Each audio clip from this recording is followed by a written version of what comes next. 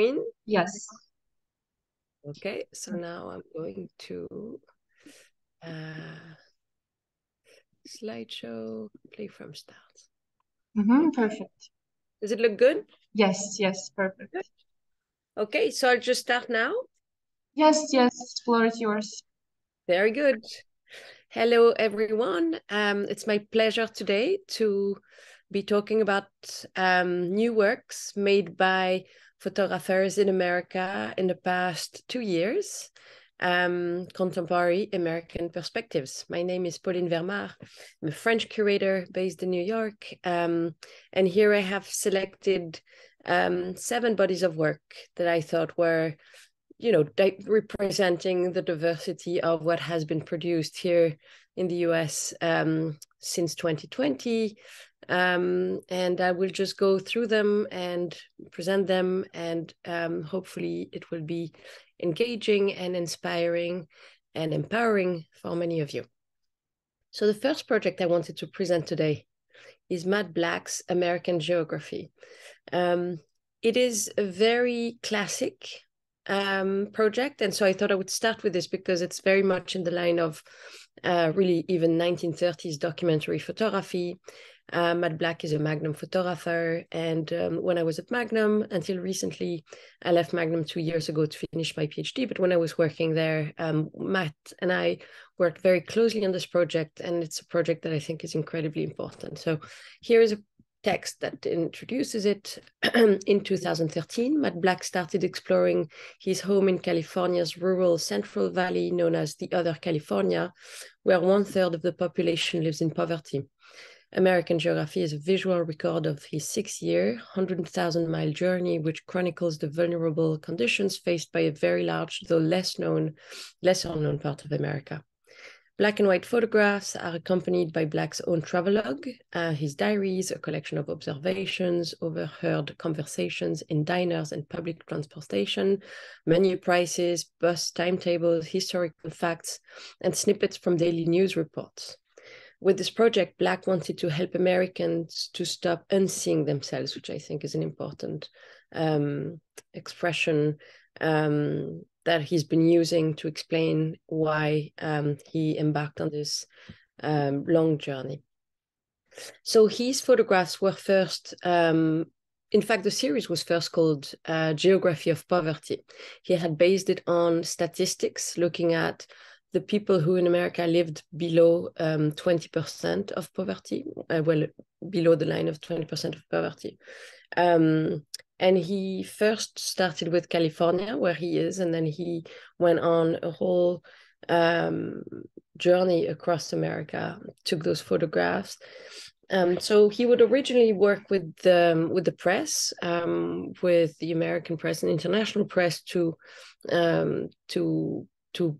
show the work and to try to alert consciousness. And then little by little, he thought that maybe something maybe more institutional in the sort of cultural sense would be also important. So to get out of the editorial world and so he worked on this publication, American Geography. This is also when his titles changed from Geography of Poverty to American Geography, because he thought that American Geography was a more somehow all-encompassing way to describe his project. So this is the book that came out with Thames and Hudson last year. And this is an example of how in the exhibition and in the book, the objects that he had collected were rendered. So this is a collection that he had made of homeless people signs. And so he's been collecting like this objects that had belonged to the homeless, or not only the homeless. In fact, he's been working very closely to populations that had been victims of water pollution, for instance, and trying to, as a photographer and as an activist, really bring attention to them.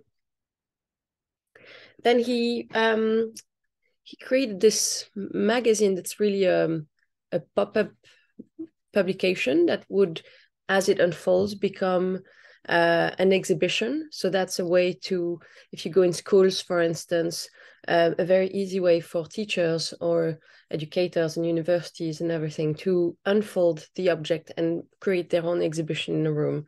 So this object would unfold and you had the photographs in there. Because again, the idea of this work was really to talk about the subject, to make it seen. And he also created, and I encourage you all to visit the website called Reading American Geography, where you have the maps. You see here in red lines his travels across the US from 2014 to 2020, and a whole range of suggested readings and interviews and essays that are really a wonderful resource for anyone interested in the subject. So it's really a project that was photographic, but also sociological, anthropological, and along the lines of Thomas Piketty, for instance, the economist, trying to raise awareness and try to really help make it more known that the crisis is as urgent as it is. So here we go to another kind of geography, Nona Faustin's White Shoes, a beautiful and important project that she made also in the last year. So Nona Faustin, I met her when I was a curator at ICP, and she was starting to work on this project. And I will read you once again an introduction. White Shoes is a collection of self-portraits taken in locations around New York that were central to the city's once pivotal and now largely obscured and unacknowledged involvement in the slave trade. Nona Faustin depicts herself as at the sites of slave auctions, burial grounds, slave-owning farms, and the coastal locations where slave ships docked, posing nude apart from a pair of white high-heeled shoes, documenting herself in places where history becomes tangible. Faustin acts as a conduit or receptor in solidarity with people whose names and memories have been lost but are embedded in the land.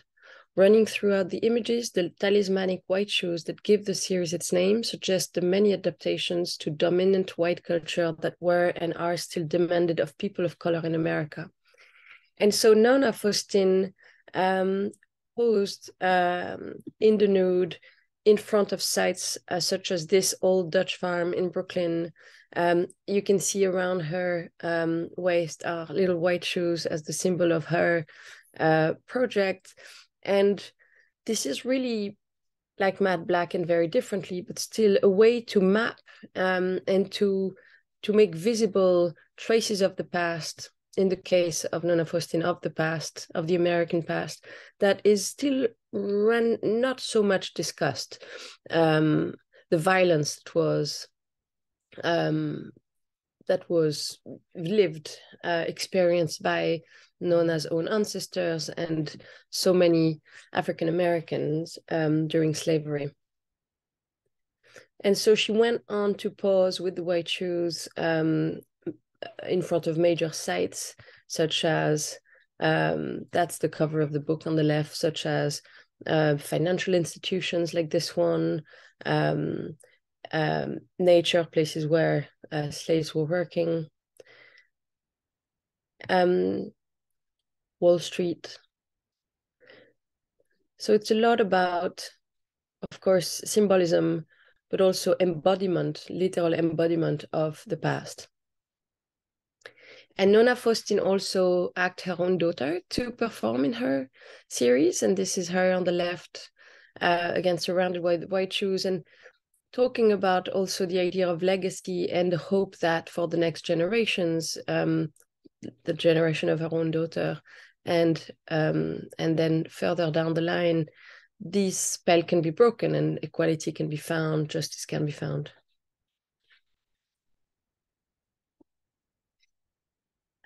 Here, I would like to talk about Tomika's work that I found very interesting. Also met Tomika at ICP when he was starting to work on the series, so that was around 2017. His series Ma is a series he's done with his mother. Reading you the introduction text. Tomika weaves together self-portraits and classically bucolic landscapes, punctuated by the traces of East Asian stories embedded in the topography of the American South. In this first major monograph coming out early 2023, Tomika explores the highly personal psychogeography of his hometown, Memphis, where his mother, fleeing Vietnam in the early 1980s, settled along with his extended family. Throughout the work, his mother emerges as a recurring character, sometimes the subject of quiet photographic study, and in others, a collaborative muse. He says, "I'm a cut of my mom. Every photograph I make of her is a half self-portrait." Kat challenges the cultural amnesia around Asian lives and experiences in recent American history. What is not said here also, in a conversation that he and I had, and that he has around his work, is that he also talks indirectly about queer identity, a fact of his personality that his mom never quite acknowledged, but kind of knew. And so they have this whole conversation, untold conversation together through his work, because this is not a subject that they feel comfortable talking about, but somehow photography has been helping him and them really dialogue around his being an artist. And as you can see, there's a playfulness around the way that Tomika represents himself in the photograph, sometimes as here a sort of a mask more than a physicality, a cutout mask. Here it's a photograph of a photograph, viewing them together. The mirrors, the mother in the mirror. A puzzle, so this is all the ways in which Tomika finds way to express somehow the multiplicity of his being and the difficulty of feeling entirely one thing. And the puzzle is quite a playful way, but also a very eloquent way of expressing that kind of malaise. Here again, playing with shapes and cutouts. And here, this is in fact part of a different story that I wanted to also bring up here. Tomika was born in Memphis, which is the city of Elvis Presley. And he recently, this past year, had an event at the Memphis airport. And Tomika had this photograph, very large format photograph, hanging at the airport. And somehow a bunch of people from Memphis thought that it was playing like a joke on Elvis Presley, when in fact it was not at all. It was a bit of a tribute and trying to insert his own identity into the myth. But so the photo was taken down from the airport, and it became a big issue in the cultural world, in which many people called it censor as it was. The photo was taken down and insisted that it would be put up. And so the photo was put back up in the airport, but it was quite a sign of how still complicated the conversation around multiculturalism can be here in the US, and how outside of big towns like New York, tolerance and openness are not necessarily in place.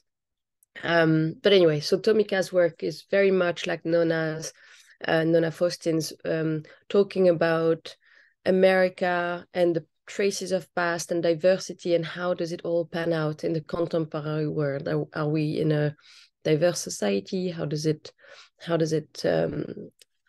work for them at an individual level? Another project that I thought was interesting to show you today is Dina Templeton's What She Said, because it also revolved around the question of identity, but mostly her old self as a teenager. Here I'm reading you the text that introduced her book. What She Said takes its title from a song by the Smiths, a band from an English band from the 80s that you might know. What she said was sad, but then all the rejection she's had to pretend to be happy could only be idiocy.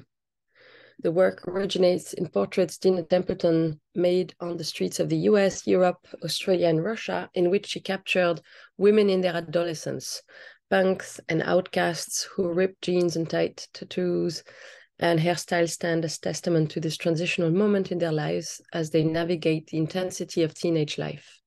Templeton grew up in a different environment in the 80s. She grew up actually in California, but she recognized in them something of the universality of female adolescents as they struggled with similar disappointments and challenges she encountered as a young woman. The book combines modern portraits that she's done in the recent years with gig flyers and her own teenage journal entries from the mid to late 80s. And the result of series is a combination of those portraits that she's done in recent years, such as this one, with her diary from when she was a teenager, so when she was their age. And there's an identification at stake here, which indeed makes her project ring very universal and very, very deep and very moving. Here, for instance, you have one entry of her diary on the right. And it's quite bold. It was quite bold of Dina Templeton to use this very personal narrative. In a sense, you can't be more intimate than your own diary. But she really felt at that point, she was in her 40s, something maybe was the right moment to actually talk about those years that were so hard for her and that are so hard on so many teenagers. So many young women suffer from the same difficulties, psychological, mental, physical difficulty, the fear of not being suited for their own environment. And so in a way, her book, Self-Harm, of course, she explains she has experienced, and here she took photographs of a teenager who had been cutting her arms. And so probably the gesture of Dina Templeton in that book was also to offer somehow a way for young women, teenagers and young women, to feel like they're not alone, that their experience is in fact shared universally, and that there is a way out. And especially with COVID, there's been so much pain and anxiety in teenagers and young people. And I feel like maybe Dina Templeton felt in that moment a need to be there to share her own story, not so much for herself, but for the others, which I encourage you all to see this book. It's a really beautiful one. Another project, funny, I think, a funny project and quite provocative, Scum Manifesto by Justin Kurland, was inspired by Valerie Solanas's iconoclastic feminist tract, Scum, Society for Cutting Up Men Manifesto. Scum Manifesto introduces us to photographer Justin Kurland's Society for Cutting Up Men's books. This volume presents a collection of collages Kurland created by cutting up and reconfiguring photo books by male artists, as she went through the process of purging her own library of roughly 150 books by straight white men that she said have monopolized the photographic canon. They include Stephen Shore's American Surface, William Eggleston's Los Alamos, Larry Clark's Tulsa, Martin Parr's Think of England, Alex Soth's Sleeping by the Mississippi, Brassai's Paris by Night, or Robert Frank's The Americans, all classics of photography by white men, I guess, is what was the theme. Kurland's ritual is restorative and loving. Each work is a reclamation of history, a dismemberment of the patriarchy, a gender inversion of the usual terms of possession, and a modest attempt at offsetting a life of income disparity. She explained, I started out thinking it would be a punk act of destruction, but it is a reparative act rather than a destructive one. And so as you can see here with the collages, beautiful collages that in the flesh were quite stunning pieces. They were shown here in the gallery this year in New York, in Brooklyn, and it was great. It was one of the shows that was the most popular and talked about at the time. And so, as you can see, they're very creative, but they do play with the idea of objectification of women, or with the idea of, yes, what is the body, who has the power. So this is very much the discourse of the time about patriarchy and white male. This project would be the embodiment of what has been happening here in the US for the past few years, really since COVID and later, and of course, Me Too and Black Lives Matter, the whole deconstruction of society and rejection of a white male-led society. Here you can recognize Danny Lyon's work, Bikers. And as she says, I mean, this was some of the, she explained that she told each photographer that she was using books by, she told them all that she was using their work, and some of them were offended, some of them were amused, a few of them, in fact, contributed to it. And it's an interesting, very much of its time project that produced, in fact, the book is stunning. It's a very interesting object in and of itself. The collages are very much inspired also. I mean, the collage has been, for women photographers, particularly Greta Stern, Toshiko Okanoue, a Japanese collage maker in the 50s, or in this case, Justin Kurland, a way to talk about issues that had to do with society without being too frontal about it. So there's this sort of symbolic, very much like in Nana Faustin's work, the symbolic of what is a woman and what is, in this case, a queer woman. What is her role in society? What is her place in society? What is her power in society? Those collages, I think, are actually quite attractive even in and of themselves. You can see also figures of actors, Steve McQueen, bottom left, Frida Kahlo as the empowering force. And so here I take you to another project, this one by Diana Markosian, called Santa Barbara, that came out also in the past 2 years. Diana Markosian was born in Russia, in Armenia, and as she explains, when I was 7 years old, living with my family in Moscow, my mother woke me up in the middle of the night and said we were going on a trip. The year was 1996. The Soviet Union had long collapsed, and by then, so had my family. We left without saying goodbye to my father, and the next day landed in a new world, America. Inspired by the 1980s American soap opera Santa Barbara, my mother placed an advertisement through a Russian agency in search of a man who could help her come to America. She was 35. We arrived to California, specifically the town of Santa Barbara, and were met by an older man who would soon become her husband and take the place of my own father. And this is where the story begins, the idea of touching something that felt untouchable. And so with this project, Diana Markosian, who is now based in New York, wanted to create a fiction from her own life. So to recreate what had happened to her and to sort of replay, to understand it better, and also to create bridges of communications between her and her mother, who still lives in California, and her father, who lives in Armenia. And so she wrote a script, and she, in fact, collaborated with people who worked in the industry of cinema to create a genuine, really solid script that she sent to her mother, that she sent to her father and brother, and to have them communicate. Really, it was a way for them all, almost like family therapy, but only Diana really wanted it. The family kind of had to play with her in a sense. And so she worked on the film, she worked on the book. This is the book that came out with Aperture. And she's now working on a TV show, actually, a TV series that is going to be talking about her life as well. And so here you can see a combination. So this is a photograph taken on the shoot of the movie that she made that was shown at SF MoMA, at ICP. And here is the actor playing her stepdad, and here is the woman who's playing her mother. And so she reenacted the scene of the wedding in Santa Barbara.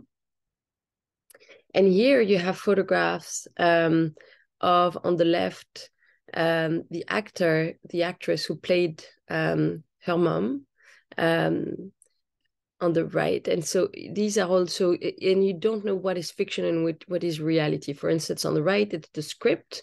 The Polaroid is a photo of her fake mom and fake dad, but on the left is a photo of her mom. So the letter in yellow here, this Dear Svetlana, is a letter written by Eli, so he became the stepfather. And so you have in the book and in the film all these combinations of fiction and reality, and so you kind of navigate in it all with a sense of being in her private, in Diana Markosian's private universe, and in the sense also in the fiction that is removed from her. And so she tried to recreate the world in which she grew up, which was not easy to do. But so again, this was a big team working with her, trying to replicate the environment in Moscow, the apartment, the objects, and to make it at the same time artistic and psychological. So it was this sort of revisiting that had to be in her own style. She's an incredibly talented photographer and artist and portraitist. And so this is the actor playing her mom with the kid playing her as a child. But this is a photograph of her real father and her real self as a child growing up.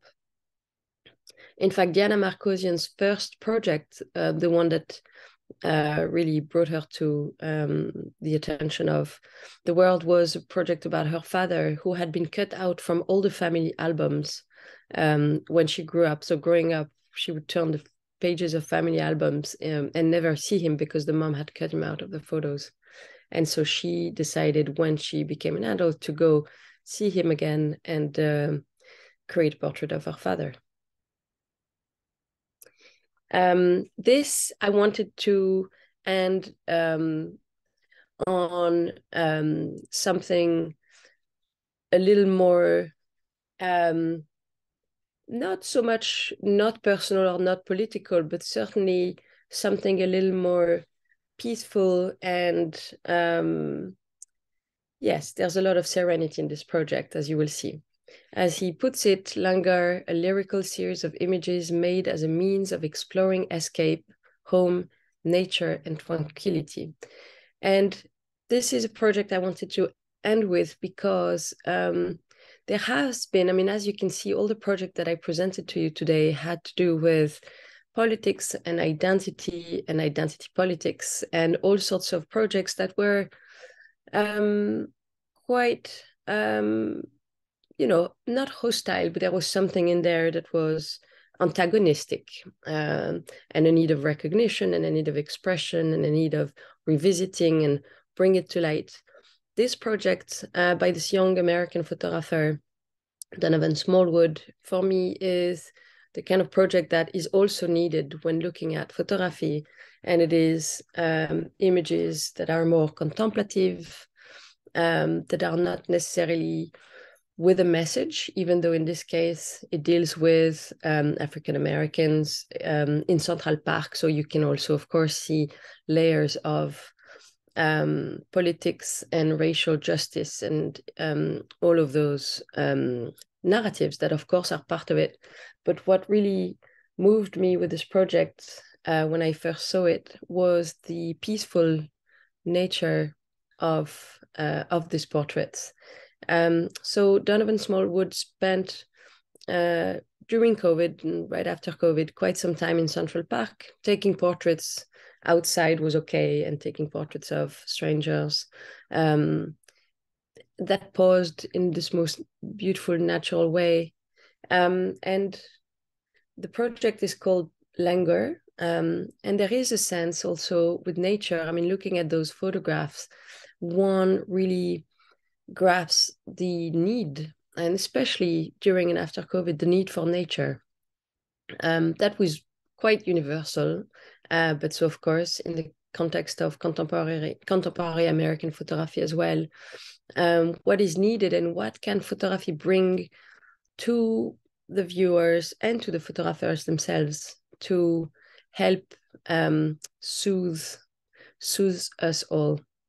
And I feel like this photograph, for instance, taken in one of the ponds of Central Park with the sky reflection in the water, is for me really it's as important as anything else political, because it does play a soothing role that the arts should.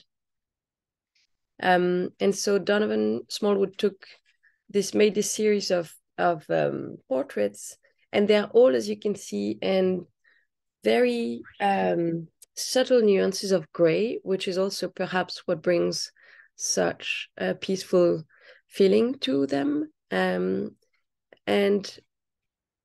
there's a very natural flow between the humans that he photographs and nature that he photographs, which again seems very simple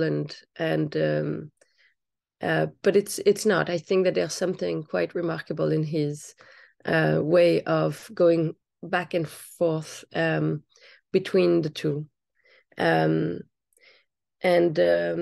Yes, and so that's why I wanted to end with this project, because I thought this was something to think about. What is photography?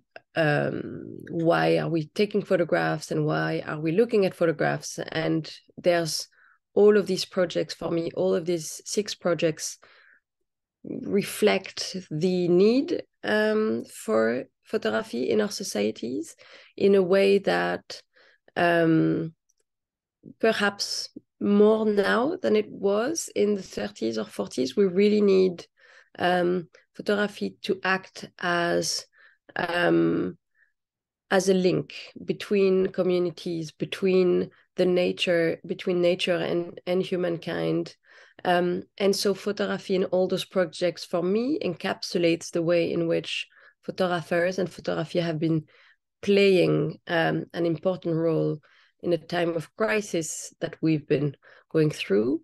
What kinds of projects can we produce to make it a little better for ourselves and for the world? And on that, I wish you a lovely end of year, and I hope you enjoyed this presentation. Thank you so much.